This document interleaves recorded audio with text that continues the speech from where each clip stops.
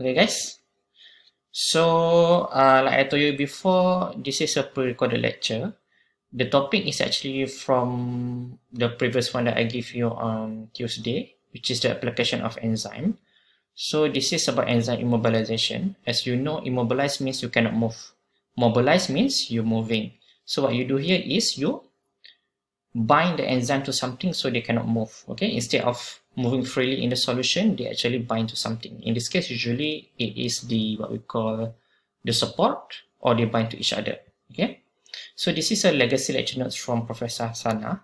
So some of the information might be missing or it's not updated. Okay, we will see through the lecture notes as we go on. Okay, I will try to give this lecture short and sweet because I only have 15 minutes trial. Alright, so as you can see in this picture, this one is the beads. Sometimes you can see this one when you put your plants, and this bead can provide the water to your plants by releasing the water slowly. In this case, what you do is actually you put the enzyme inside these beads, okay? And then when you put the solution inside the substrate, the enzyme in these beads can react with your substrate and produce the product. And when it produces a product, you can take out your product from your beaker, and then you can reuse the enzyme with the beads. All right, so that's the advantages of using the immobilized enzyme. Okay, so you will have what we call a heterogeneous two-phase system. Means that one system is solid, another one is liquid. So you have two-phase system, two different phase. Okay, you can watch YouTube later on. I will upload this new version of lecture notes that I add some of the information, new information for you in the Putra Blast later on. Okay, because the one that I gave you before is not completed yet. Okay, so this is quite complicated. We just go through a very simple version of the enzyme immobilization. Although you can see there are 5 different types of immobilization, probably more because this field is always evolving, but actually there are 3 major ones. Okay, the first one, when you bind the enzyme to the support, as you can see in the blue color. Okay, this is one type. The second type, when you trap the enzyme inside what we call as matrix. Okay, you can trap multiple enzymes or you can trap individual enzymes. And the last one, you can use cross-linking. Okay, you bind the enzyme to each other so they will aggregate. All right. So for adsorption, there are several what we call as support that you can use. Okay, for example, in this case, you can use glass, silica gel, and so on. Okay, so what you do is you put the glass and you incubate your enzyme together with the glass, and you incubate probably 4 to 5 hours, and you let them to bind to the inner support. Okay, in this case, when you use covalent bonding, probably you add something to form the covalent bonding. Okay, and then when you remove the solution, you wash away, you will have your enzyme bind to the inner support. This one is not very strong compared to the covalent bonding. Of course, covalent bonding is stronger. Okay, so you need to add something more. Okay, and probably, for example, if you use agarose, I don't know if you are familiar with agarose. Agarose is like agar-agar that you use in the lab. Usually we use them for agarose gel electrophoresis, okay, or alginate, another type of agar-agar, carrageenan, collagen. Okay, is agar-agar texture. What you can do is you can actually trap your enzyme inside this agar-agar texture. Okay, so they will form beads like this. Okay, and for cross-linking, usually you add some certain kind of chemical that cause them to cross-link with each other. Okay, the most usual one that you can use is glutaraldehyde. Okay, so it will form cross-linking between the different enzymes, and it will form what we call as aggregate. All right. So why immobilization? Why I could say something about advantages as well. So what and advantages should be about similar. Okay, the first one is because you can reuse the enzyme. For example, the beads just now, after you get the product, you can remove the product and you can reuse the enzyme. Okay, and then immobilization, often I'm not sure what Professor Hassan is trying to say here, probably often more economical. Okay, anything that is logical. All right, it is more difficult to denature immobilized enzyme.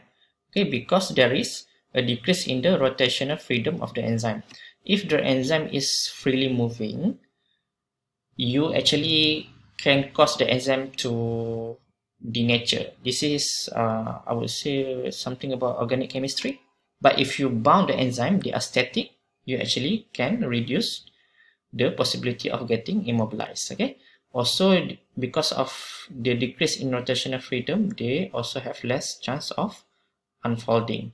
And finally, better protected from external environment, because you entrap the enzyme inside the matrix, or you bound to support, you actually support them from the attack, you actually protect them from the attack of the external environment. Okay, for example, you can exclude or remove inhibitors.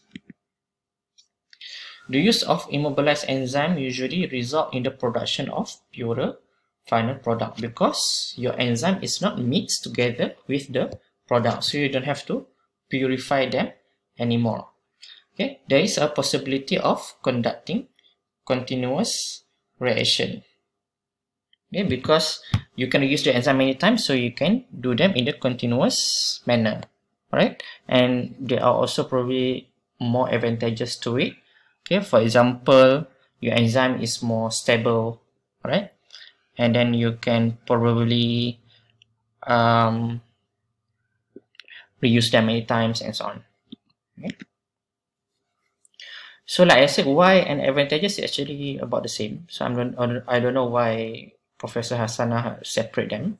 Okay, so the advantages is actually a multi-step reaction can be carried out, means that you can use them many times. The cell provides a protective environment for the enzyme, the same as before. Okay, because you trap them in the matrix or something, you actually can protect them from the attack of the environmental factors, for example, inhibitor. There is no need for supply of exogenous cofactor, because probably the enzyme is already activated when you bind them to the support.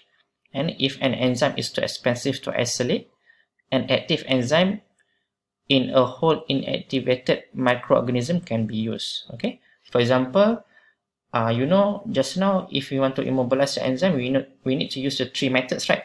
Another method is, which is using the microorganism, because the enzyme is already inside the microorganism. So actually, the microorganism works as the matrix or the support for the enzyme. Okay, so for example, when you grow the microorganism, for example, the microorganism is Saccharomyces, they can produce glucose isomerase, probably through GMO and so on. So what you can do is you inactivate microorganism, but you do not burst their cell structure, and then you can use them as the beads, or you can use them as immobilized enzyme in your reaction. Immobilized enzymes are more costly due to the additional step needed for immobilization. Okay, this is the disadvantages. Okay, so because you need to use extra chemical, you need to use the support, it can be more expensive. There is some loss of activity during immobilization, because one, it cannot move freely, so the combination between active site and the substrate is reduced. Yeah, for the first one. And also effect of, okay, this one is the same because the enzyme is not free, so the enzyme orientation might be static and it cannot react freely with the substrate. There may be reduction in reaction rates due to diffusion limitation, especially when substrate is macromolecules. So when you trap your enzyme inside a matrix, for example, sometimes the substrate cannot diffuse into the matrix and react with the enzymes, because probably the pore is too small or the substrate is too big, so they cannot penetrate into the matrix and the reaction cannot happen, or the reaction is less optimal. Okay, the other advantages is it is difficult to maintain the integrity of the cell. This one is immobilized cells, the microorganism just now, because sometimes microorganisms, they are very sensitive to the change of the osmotic pressure. Second, when non-growing cells are used, the activity of enzyme in the cell will eventually be lost, because they cannot grow into a new cell, so the enzyme activity might be reduced as they grow older or they are dead or something. It is possible for unwanted reaction to take place. Okay, For example, formation of acetic acid during the formation of citric acid. Okay, because immobilizer, they may have different site reaction as well, so they can produce unwanted byproducts. The cell wall poses an additional diffusional barrier to substrate accessibility. Okay, the same as before. When you trap the enzyme in the matrix, the substrate probably cannot penetrate inside and react with the enzyme. The same problem might happen in the immobilized cells of microorganisms. Okay, there are many applications, so you can probably take a look at the journal that I listed down just now. It can be used as a tool in biochemical studies.